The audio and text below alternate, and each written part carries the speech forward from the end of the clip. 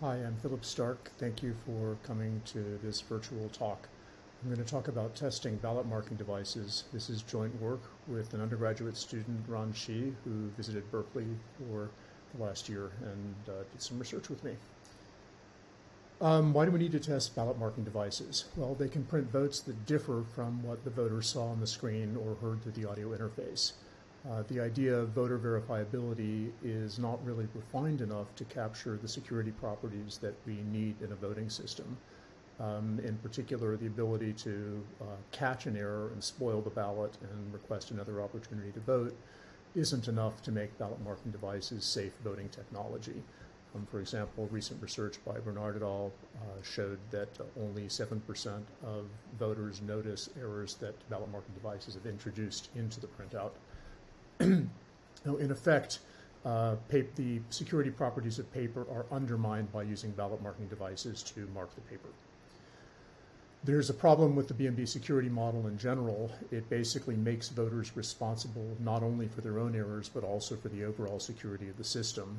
But they don't give voters the tools they need to do that job. In particular, there's no way for a voter to present any other party, including an election official, with evidence that a BMD misbehaved.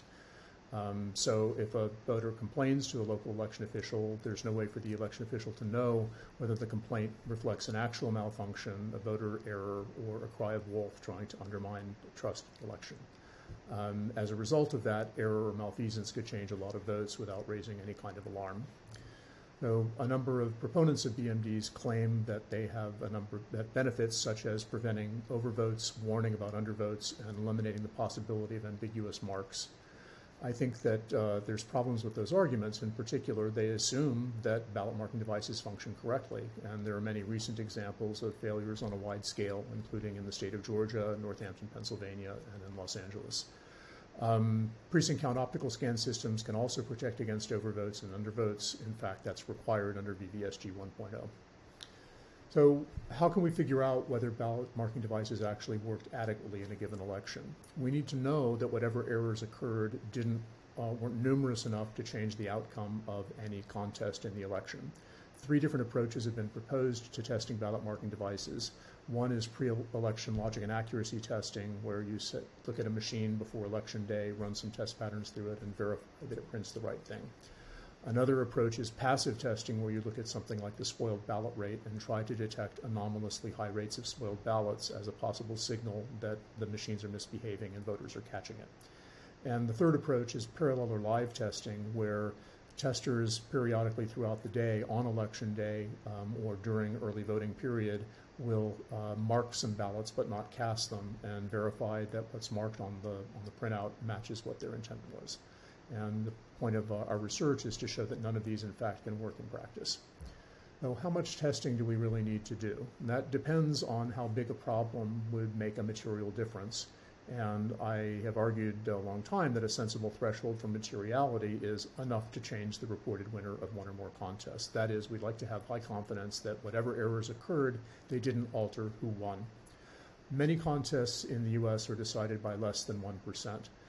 Even statewide contests. For example, in 2016 presidential election, the margin in statewide contests in Michigan, Rhode Island, Pennsylvania, and Wisconsin were all under 1%, with Michigan being as low as 0.22%. Now, I'm going to frame this as a 2-person adversarial game and think about what strategies are available to the 2 players. So the evildoer is Mallory, who's trying to alter the outcome of one or more contests in an election. Mallory doesn't want to be detected. The point of this isn't to cast fear, uncertainty, and doubt. It's to get away with altering an election outcome. Mallory knows how the ballot marking devices will be tested in general because that will be a matter of public record. That is an action taken by the local election official. No, Mallory knows the state history of the machine. Mallory knows how voters are interacting with it and knows what votes have been cast earlier in the day, how long each voting session took, and so on. And Mallory has a good model of voter behavior because Mallory can basically install spyware on voting machines and keep track of how voters interact with those machines in previous elections and on into the future. In contrast, Pat is our tester. Pat is trying to make sure that any ballot marking device problem that alters one or more outcomes will be detected. In contrast to Mallory, Pat has to obey the law, has to protect voter privacy. Pat doesn't know which contests Mallory will attack, nor the strategy Mallory is going to use to attack them. So this is a very asymmetric problem. All right, so because the threshold for materiality depends on the number of votes that it takes to alter an election outcome, it's important to keep track of how big or how small elections are in the United States. The median turnout by county in, in 2017, not 3017, oh, sorry, in the 3017 U.S. counties that there are in 2018 was a little under 3,000 voters. There are fewer than 43,000 voters in more than 2/3 of U.S. jurisdictions.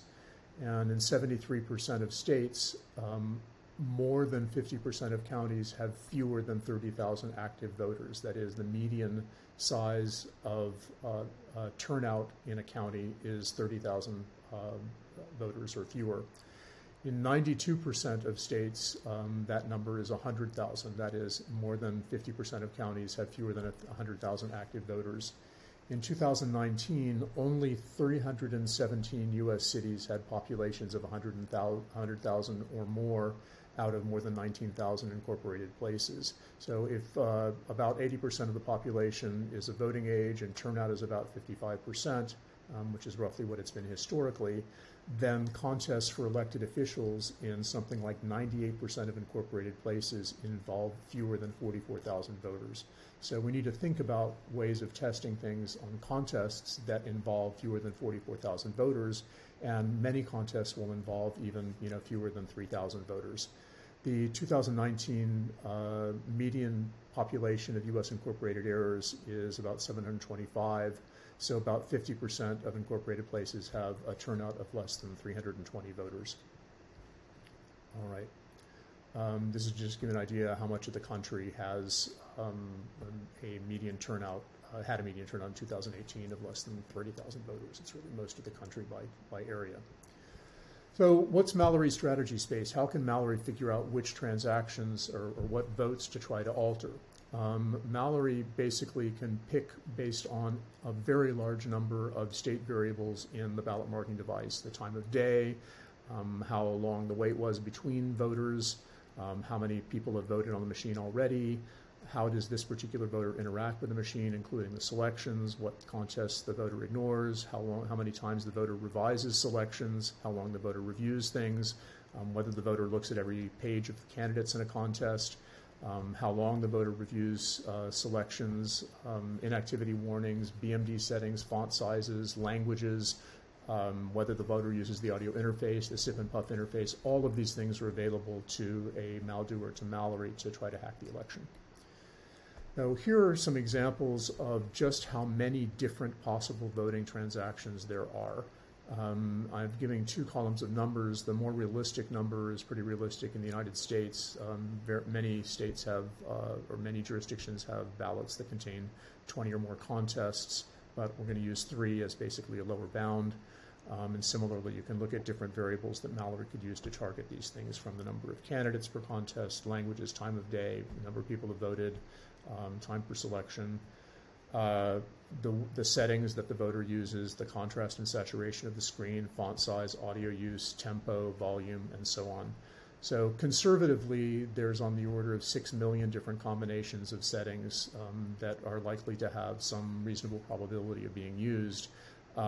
More realistically, there's something over 10 to the 47th, a truly staggering number of possible voting transactions. There's no way to probe even a microscopic fraction of those using testing, either pre-election logic accuracy or live testing.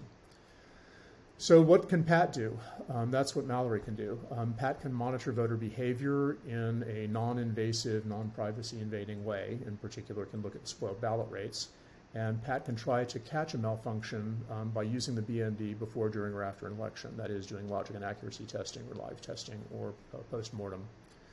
So Pat really does have to test at random in some way. If Pat tests in a way that's predictable, such as once an hour, or pulls only one machine aside and tests it, or tests only some combinations of votes, only interacts with the machine in some particular way, then because Mallory knows what Pat's strategy is, Mallory can just avoid changing those transactions and hide. Similarly, Pat can't just set aside machines on election day for live testing. Pat needs to test the machines that are actually in use, or malware could detect that the machine is being used in a way that is not typical of voters. And moreover, because there are so many possible combinations of settings, combinations of ways of transacting a vote, uniform random sampling is doomed. You really do need to sample more often from those transactions that voters are going to use more often in order to have a reasonable chance of sampling at least once from any set of transactions that contain enough votes to alter the outcome of one or more contests in the election. So ideal sampling would mimic voter behavior. It would basically sample from what voters actually do. So we're going to look at exactly that. If suppose we could mimic voters perfectly, how many transactions would we actually need to use as tests in order to have a good chance of detecting outcome-changing errors or alterations? So it's important to know that in a jurisdiction-wide contest, changing the votes on 1% of transactions can typically change the margin by 2%, but if there's undervotes, it can change it by even more than that. And if the contest is only on a fraction of ballots cast in the election, then you don't need to change even that large of a percentage to change a margin by a much larger percentage. For instance, if you have a contest that's only on that only 1 in 10 voters is eligible to vote in, and the undervote rate is 30%, then changing the votes on 1% of transactions could change the margin in that contest by 29%. Has a lot of leverage. So passive testing relies on voters noticing errors and spoiling their ballots. Now, in order to know how large a spoilage rate is enough to sound an alarm, we have to have a good idea of how often voters spoil ballots when the machines are functioning correctly. And then we have to know how often they will notice errors if errors happen, and whether they will report those errors and thereby request a new ballot and trigger an alarm. Problem is that kind of training data is unlikely to be available, in part because you can't step on the same election twice. There are all kinds of differences from election to election that are likely to change the spoiled ballot rate, including complexity of the ballot layout, complexity of the social choice functions, and so on. So how do we set a threshold for when to sound an alarm if we're using passive auditing, passive testing? It's going to depend in part on the number of transactions Mallory alters, which votes are affected, which contests are affected, and so on. And Pat is not going to know any of these things. Pat needs to test in a way that is going to be sensitive enough to changing the outcome of any contest whatsoever. So let's make some really optimistic assumptions and work through the numbers and figure out just how much testing Pat would have to do, or how many voters would have to be voting in the particular contest so that a change in their spoiled ballot rate would be noticed. But let's assume in particular that the spoiled ballot rate spoiled ballots follow a Poisson distribution with a known rate if there's no hacking and a different known rate if there is hacking. Now, there's no reason to assume that, except it's a common model for things. This is really just a thought experiment. It's not intended to be a realistic model of how voters detect and spoil ballots. We're going to look at contest margins of 1 to 5%. And false positive and false negative rates of 5% and 1%. So a false positive rate is saying that there's a problem when there really isn't one. A false negative rate is failing to notice that there's a problem when, in fact, one or more outcomes have been altered. Now, here's kind of how it plays out. This is for a 5% rate of false negatives and false positives. If you look at this, going across the top is the base rate of spoiled ballots when things are clean.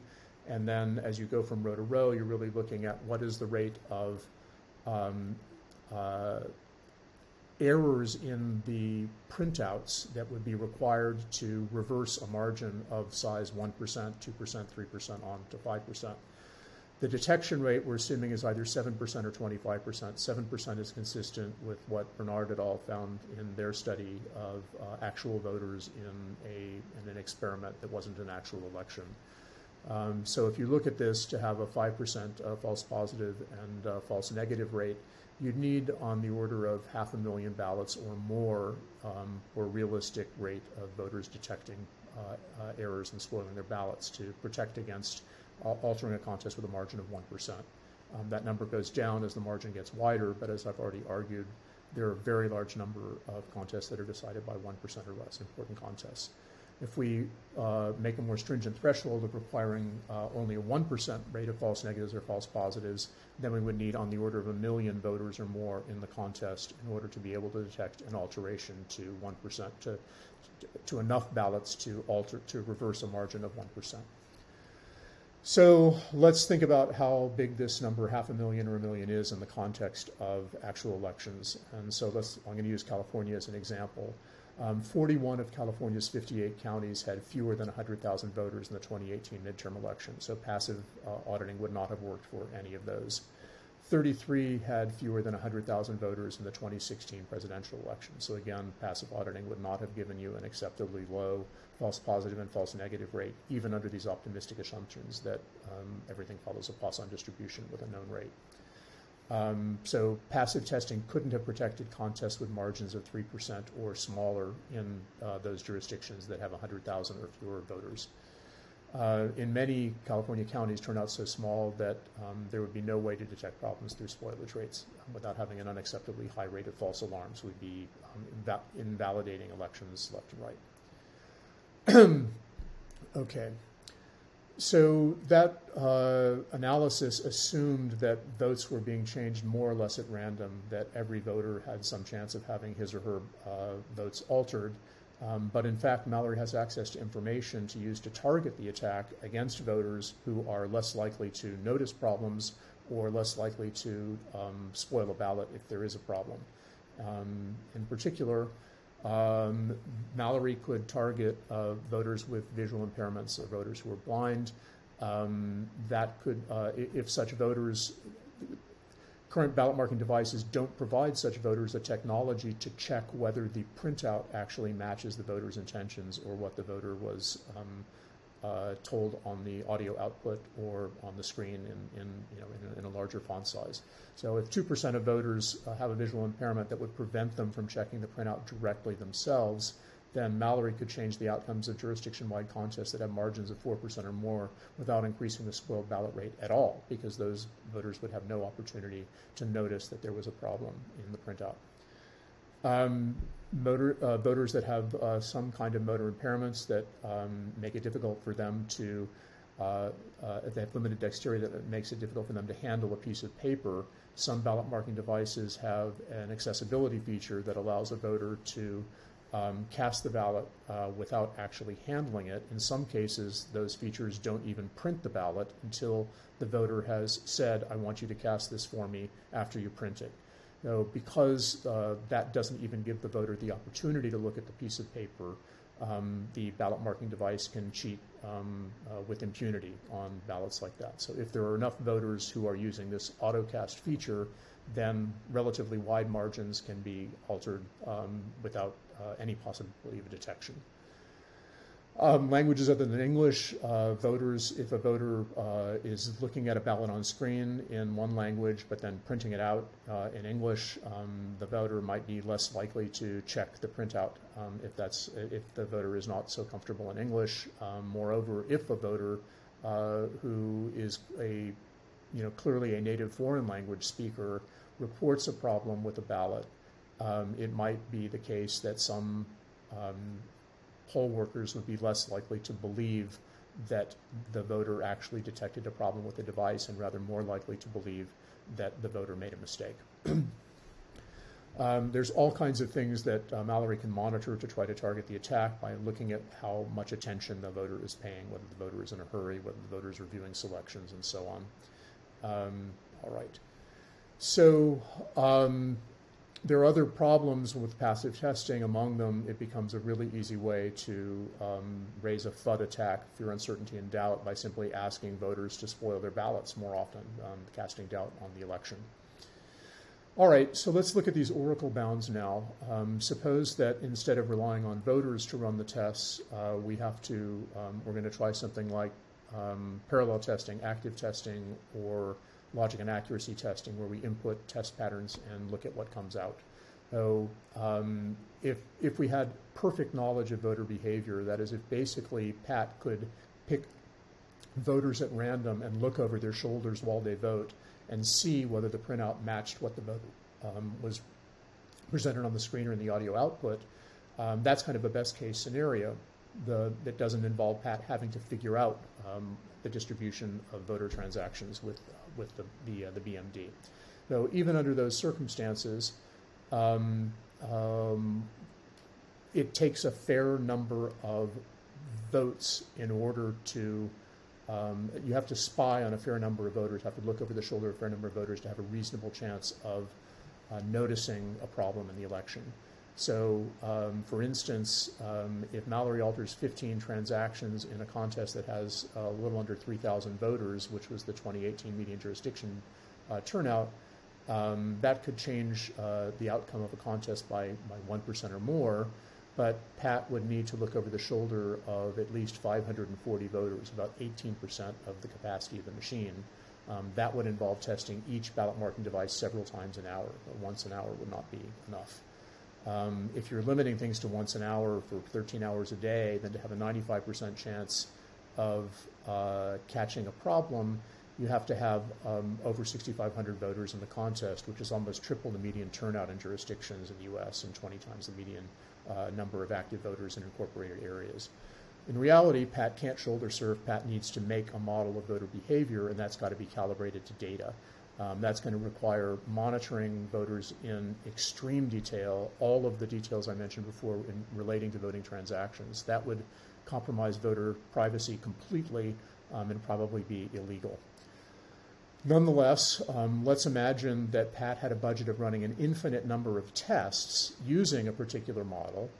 How many voters would Pat need to observe in order to get a model that was accurate enough to detect an alteration to some fraction of the votes? So to have 99% confidence of detecting a change to 0.5% of the votes, even if Pat could conduct an infinite number of tests in order to model behavior well enough to detect things at that confidence level, would involve monitoring 3.75 million voters in excruciating detail. And of course, their behavior in one election might not match their behavior in another election. And many jurisdictions that you need to be, where you need to be monitoring, aren't big enough. They just simply don't have that many voters. As you look at larger margins and lower confidence levels, that bound goes down. But even from 95% confidence of detecting alterations to 5% of the votes, you'd have to observe more than 1 million voters. And these are very, very conservative bounds. If you had a test limit of 2,000 tests to conduct, then the number of voters you would need to observe, you need to have an even more accurate model. You would have to observe even more voters. So the message here is you really have to monitor 1 million voters in excruciating detail, at least, in order to have a reasonable chance of picking up outcome-changing errors. All right, so the situation is really not very good. I mean, it's actually worse than this. Even if you were able to do that much testing, if you find a problem, the only remedy is a new election. You have no idea which transactions were altered, what the right outcome should be. Margins aren't known before when the testing happens. If it turns out that the margin is smaller than you allocated testing for while the election was going on, there's no way to go back and fix that. The tests themselves, have uncertainty. And that means that you really need to factor that in deciding who really won. Is there really strong enough evidence that someone really won if there's only a 95% chance you would have seen a problem that big? Moreover, this is going to require new systems, extra hardware, additional staff, and additional training. So this is a very expensive proposition, even if it could possibly be mounted. So our conclusion is that as I mentioned before, while BMDs are widely touted as helping some groups of voters, in fact, BMDs pose an ideal vector for disenfranchising those very same groups of voters because they will interact with the machines in specific ways. In short, there doesn't really seem to be a way to rescue the trustworthiness of elections if you're casting most of the votes on ballot marking devices or a substantial fraction of votes on ballot marking devices. And prudent election administration would involve minimizing the number of voters who use ballot marking devices, really reserving them for their accessibility benefits, where those accessibility benefits really do help particular groups of voters. Thank you very much for your attention.